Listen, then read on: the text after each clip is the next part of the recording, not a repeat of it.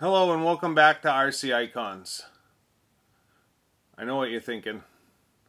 We just watched a running video of you with the yellow Javelin. What's going on now? Well, I don't know. I can't decide. That's my problem. So I will say that after getting the yellow decals on, I think in the buggy, the driver figure in there, I think the buggy looks great as it is. But I do have the OT30 tires to put on. So my dilemma was whether or not to go with the silver wheels and leave the silver alloy and not do the carbon, or to upgrade this. And in the last video I was talking about, even if I did the carbon upgrades, there's still a bunch of silver alloy on here. Not that that's a problem. So yeah, I just can't figure out what I want to do with this car. I'll be honest. Since I've finished the car, it's grown on me a ton, and I think it looks absolutely awesome. But I'm really trying to take this to another level. It does look great, don't get me wrong. And what I'm about to do may just be a total waste of time and money and a total flop. But this is my idea. So I'm thinking, if I take this car and I take my black wheel set and I put the OT30 tires on, that will black out the bottom part of the car.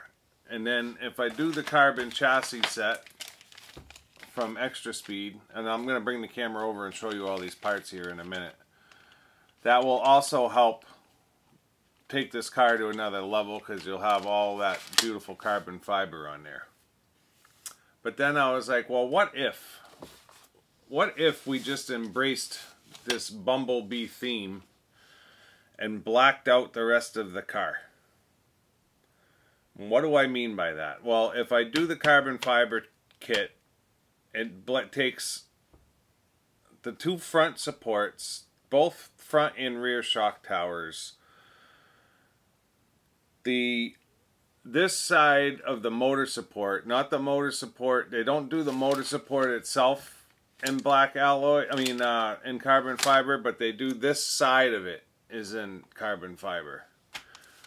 So that would black out quite a bit, but then I would still be left with the rear motor guard, the motor mount itself, the chassis rails would be alloy, the roof would be alloy, this brace would be alloy, and the roof canopy that you can kind of see through the holes in the yellow would still show alloy. So, and then the bottom, the chassis brace underguard would be alloy.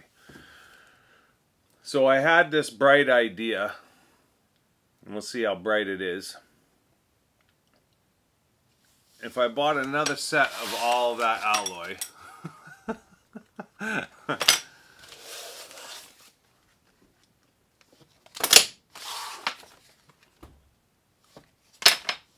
and I painted it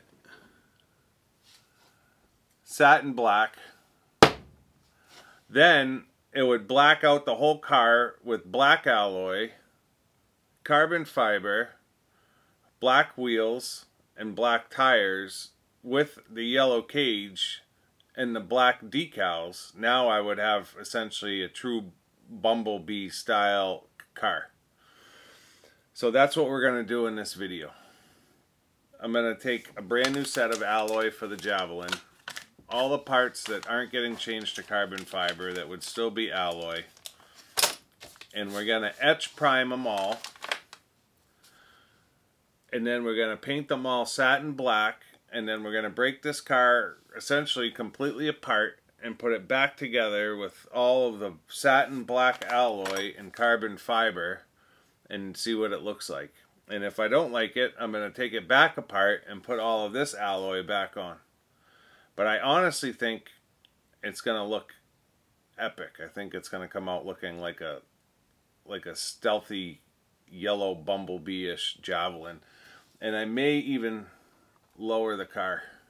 If you push down on the shocks, it's not recoiling. I don't think I put the oil in when I built it, because I think I wanted to see if it needed a better stance, because it's not rebounding like it should, and I honestly can't remember, because I built this thing in my camper. I don't remember if I put the oil in or not. So we may lower the car a little bit, because it's a mile in the air, and I think it would look better if it was like down here. So yeah, it's funny because I push it down there and it stays down there. It slowly comes back up, but not very quick. So yeah, that's the intention for this. I've already bought the parts. I've committed to the project, so I might as well film it and see what you guys think. It may be a fail. Who knows? But I think it might work. So all of this, I'll be honest. So I don't want to be a creator that just copies other people. And I talk to this about with Glenn all the time. He's like, dude, just do what you do. He goes, even if it's the same as something that I may have done, like whatever. He's like, just film what you want to film. And I'm like, I get it, but I don't mind. I don't want to copy all of your cars. And he painted his orange cage white, and that car looks awesome. I love the white. It looks absolutely insane. And then he ran it with the green one that I sent him, and that one looked great as well. And I have a green set. But Ari also did green, so I really want to try to keep this yellow for two reasons. A, to give you guys something different, not just another green Javelin that, you know, everybody else has already done. I want to try to make this thing as good as theirs, but in the yellow. So that's the intention. So let's bring the camera over. We'll take a look at what I've got here, and we'll get started on the project. Alright, so now that I got you in position, let's give you a close look at the car the way it is. So you can see all of the silver on the car, and it looks great, don't get me wrong. I mean, it does look awesome.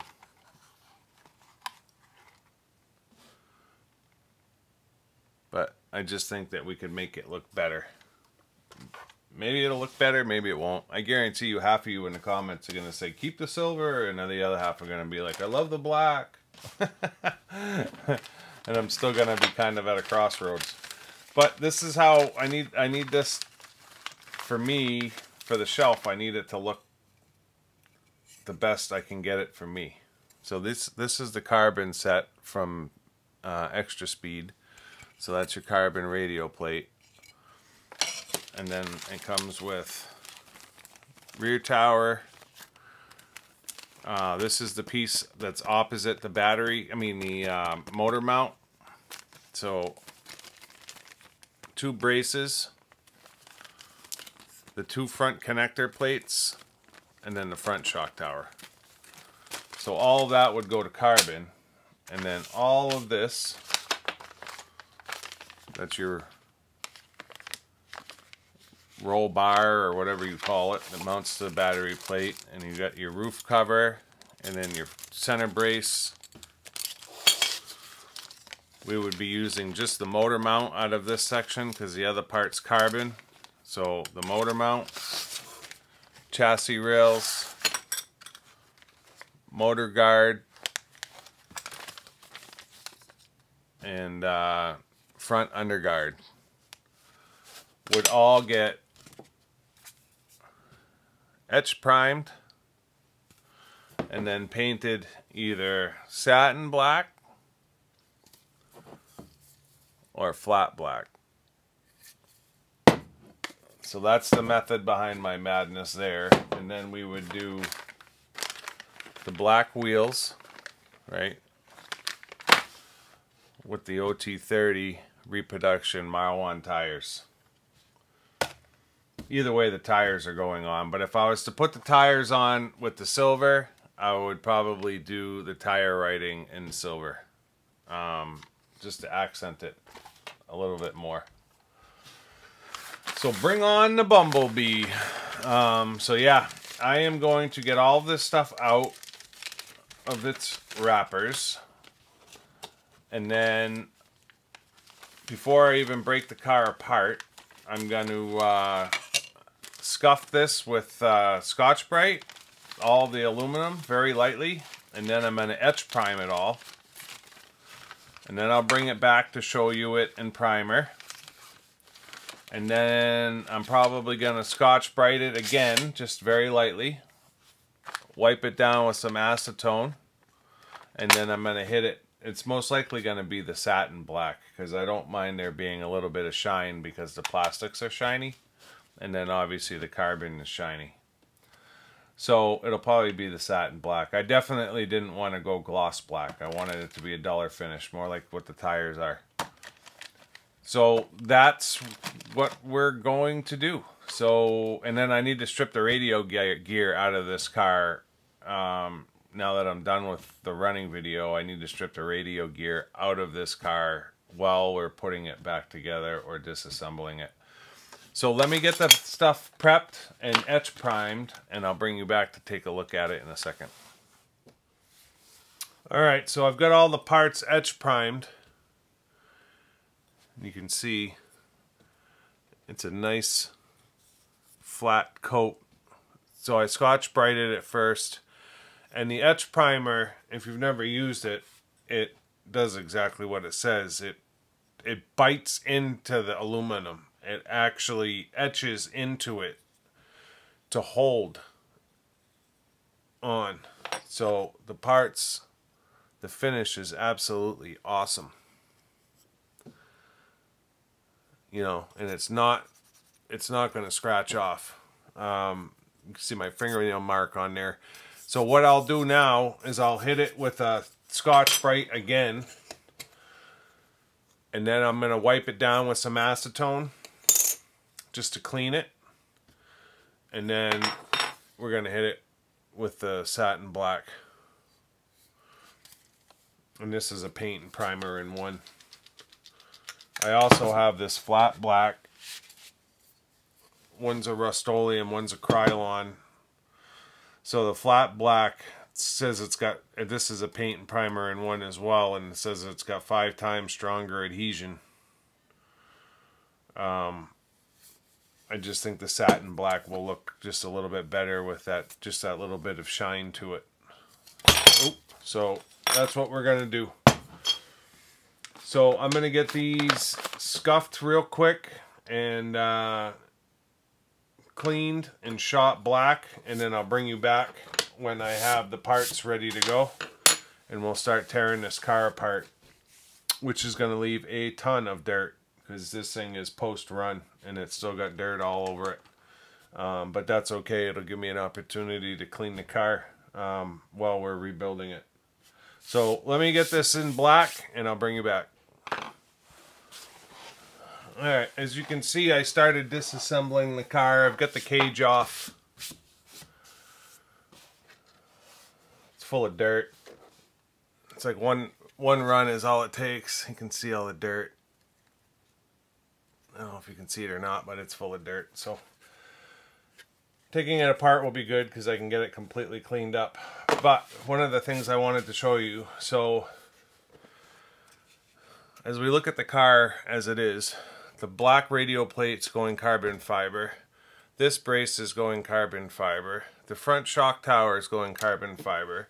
The rear shock tower is going carbon fiber. This side of the motor plate is going carbon fiber.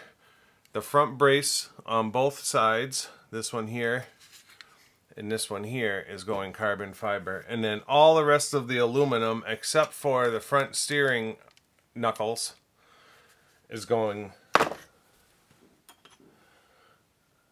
satin black. Look at that finish, huh? So just enough of a shine to kind of make it pop. But I've got everything done and ready to go. So I am going to continue to disassemble this car. So between the alloy parts and then all of the carbon parts, the car has to be essentially almost completely disassembled. And I'm going to clean as I go. So I'm probably not going to show you segments of this piece, that piece as I'm putting the car back together. I think I'm just going to disassemble it and reassemble it and bring it back to you guys done. back to this point. Sorry for me sniffling. And at some point I'll change the metal parts on the cage.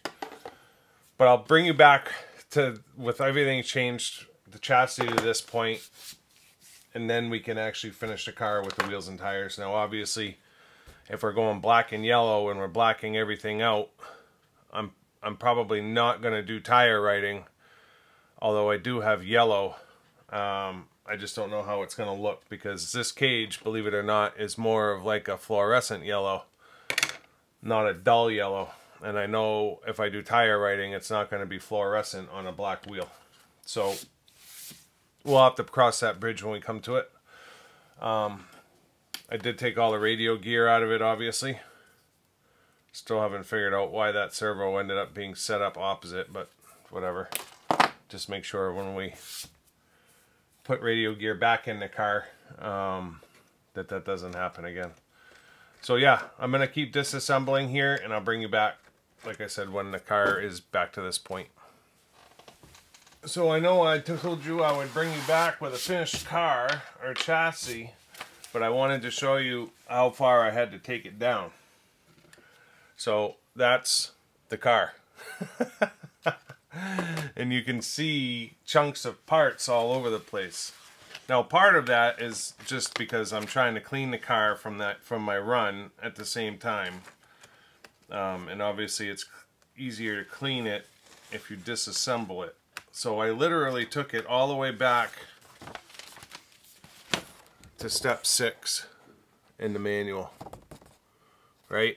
And I actually had an issue. So when I went to take the radio plate off, this is the upper chain channel. There's two 2.6 millimeter screws that thread down into that, and one of them, the head strip, the 1.5 millimeter head strip. So I literally had to drill it. It's one of these two screws right here. I had to drill the head out to get the radio plate off, and then I didn't feel like fighting this to get the rest of it out. You can see there's still a piece of screw in there. I didn't feel like fighting it to get the rest of it off, so I opened up. One good thing about having a bunch of kits laying around is I have an Optima rere kit. So I just opened that up and grabbed the upper chain guard or chain runner from the Optima rere kit, and then in the spare parts bag it had an extra 2.6 self-tapping screw. So now I'll order that tree for my Optima kit. When it comes in, I'll throw it in that box, and thank you very much. That will be done. So not the end of the world, but we're going to start with my new black motor plate. Right, and we're going to just start building this back up. Yeah. So there's my chain, my motor guard, my motor plate, and my square bracket. So I'm just going to start building the car back up, and now I will bring you back when I have a finished chassis.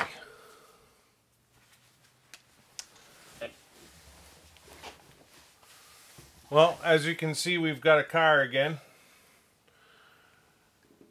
You've got your carbon fiber, rear shock towers carbon fiber, motor plates in black, all the black parts are on, completely blacked out. You got your carbon fiber sides here and here. You've got your brace, you've got the brace in the front, you can't even see it. You've got your side here, and then of course the motor plate was painted black.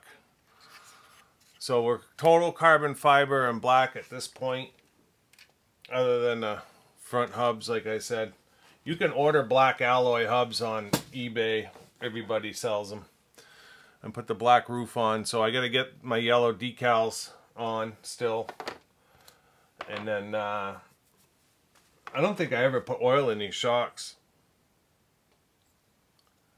when I built them, because yeah, there's definitely not oil in there.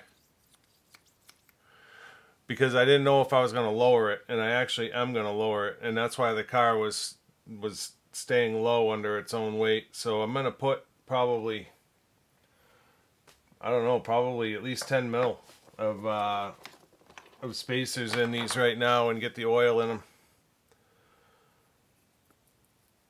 But that's going to look great with the black and red. We still have the red on the wing too, so that'll pull that shock color together.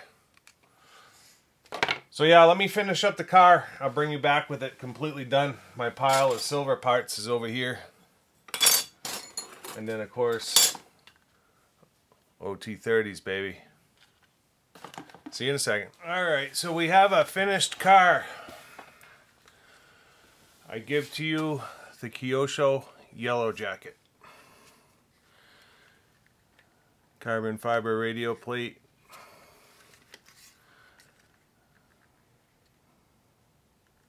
Carbon fiber shock towers, although you can't really see them.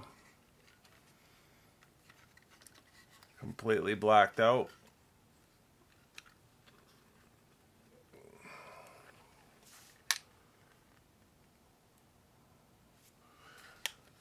I think it came out awesome. I think that's the baddest looking yellow, bad in a good way obviously. I think that's the baddest yellow cage Javelin I've ever seen. Thing looks epic. So a couple of things that I would change, the off-road racer, I would have MCI do those. So those came off a Turbo Rocky sheet from MCI, and I would have those done in fluorescent yellow, because those are a little bit too orangey. I mean, at least this one, that's a Kyosho decal, and at least the yellow is close. And then the other thing I would do is if I was gonna put the driver figure in, I would paint the body and head yellow. So that might be something I do at some point, is get a new driver figure in yellow and do it in yellow and put it in. So I haven't put it in there for that reason, just because I know it's going to drive me crazy. And then I did lower the car. I put the oil in. It still sits a mile in the air. Not a mile, but it's still plenty high. And then of course the sand supers are on with the black wheels. So you'll have to tell me in the comments what you think. Did you like the silver with silver wheels better? Or do you like the black and carbon fiber look? I mean, I obviously like the black and carbon fiber look, but I'm going to be a biased opinion. Let me get the camera moved over for a closing. I'm going to clean my desk up here a little bit too. It's an absolute mess. But I'll see you in a second.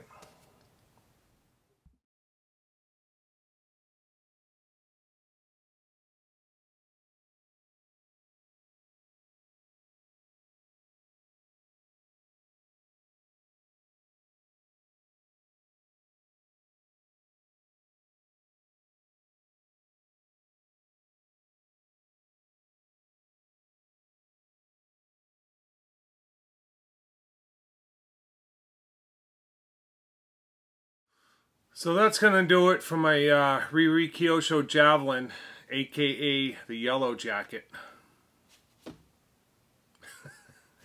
It's what it is. So yeah, this car was cool. It was fun to build while I was on vacation, and today I got to rebuild basically the entire thing. The silver looked good. Don't get me wrong. I had a lot of good comments on the first video that they liked the silver. A lot of people were like, "You should put black wheels on it. You should put a black wing on it." I'm like, wait until video 3, which is obviously this one. So this has obviously been in the works here for a couple of weeks. Ordering the parts, getting them in. A lot of people would have said, "Why didn't you just paint the silver ones that you had, the original ones? Why'd you buy a whole new set?" Because if it didn't work, then I was going to end up with a black set, and I'm not going to strip the paint off of it. So I figured for whatever it was, I think it would cost me like $123 for all the parts. I figured, what the hell, I'll just order a whole new set of aluminum and paint them. Now, a lot of other people would have said, "Why don't you anodize them?" If you've never anodized before, I anodized 3 suspension parts for the DB02 to try to get Glenn one and get one for myself for my DB02 build. 3 tiny little parts was 150 bucks, right? So if I don't even know that you can powder coat aluminum. I have no clue. You probably can under some kind of circumstance, but whether you powder coat or whether you anodize, it's literally a ton of money because they have minimums. So whether I brought these parts in or a shoebox full of parts in, the minimum is whatever it was, 150 bucks. For $12, I bought a can of satin paint, and I already had the etching primer. So I figured I'd go down that route. Because if I didn't pull it off, then I just threw, you know, basically over $200 into anodizing and the actual parts to have it not work. But this works fine. It's probably going to scratch if I run it. So this is supposed to be a runner car for me, but we'll have to see. I mean, I've got so many runners already that I don't necessarily need to go after the Javelin or the Yellow Jacket to fulfill my running needs. So this car will go on the shelf as it is, and it might just stay there. Kind of is what it is. All the running gear's out of it at this point. The motor's out of it. I don't even have a servo in it. And then whether I decide to put a driver figure in, I probably will. It'll probably be the Fox driver figure. I like the looks of Glenn's when he did his, but I definitely would want to do a fluorescent yellow or real sharp yellow, like a PS16 paint on the body and helmet, right? And then do black seat belts with black gloves, or maybe black seat belts with red gloves and a black steering wheel. Something along those lines. I would have done it, but I don't have one. I don't have one here. So I'm not going to hold the video up just to do the driver figure. But you guys get the basic point. I mean, I think it turned out awesome. You'll have to let me know in the comments what you think. Did you like the silver better, or do you like the black? I mean, I just think this looks badass, to be completely honest. You know, the yellow and black looks awesome, and then you've got the red touches here and there with the side decals and the shocks, so it just complements it. So yeah, that's going to do it for this video series on the Javelin, aka Yellow Jacket. You'll have to tell me what you think. If you're not already subscribed and have your notifications turned on, get that done. You know, we're putting out 2 videos a week, so you definitely want to be notified. And we've got a lot of epic builds coming up, a lot of rare cars that we're building from new in box, so you don't want to miss any of that. Throw me a thumbs up. Let me know what you think in the comments, and until next time, we'll see you soon. Thanks.